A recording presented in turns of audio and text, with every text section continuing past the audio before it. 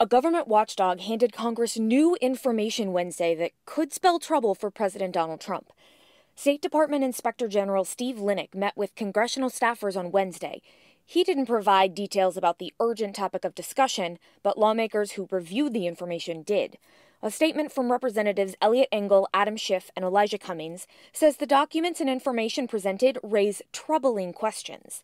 They said that people inside and outside the Trump administration pushed conspiracy theories and disinformation to further President Trump's personal political interests. The trio of lawmakers also said the president and his allies targeted specific individuals, including the former ambassador to Ukraine, Marie Yovanovitch. Engel, Schiff, and Cummings are leading the House's impeachment investigation, and they said this new information increases the need for the Trump administration to cooperate by providing documents and interviews.